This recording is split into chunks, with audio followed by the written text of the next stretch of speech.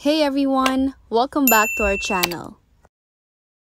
Today I'm going to show you how to blur a video using Capcut. First, open Capcut, tap on New Project, and then tap on the video that you want to blur. So for example, this is the video that you want to blur. Tap on Add. And then from here, on the lower right part of your screen, you'll see an option to tap on Effects. Tap on Effects, and then tap on Video Effects.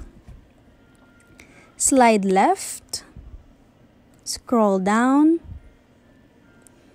then you'll have an option to tap Blur. That's what we want, so tap on that. And then to apply, tap on the check mark here.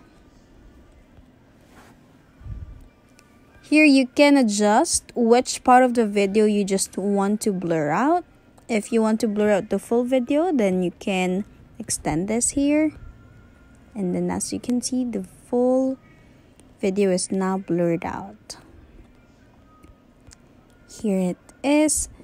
And once you're done with that, you can actually adjust if you want it to be like semi-blurred or you just want to be 100% blurred.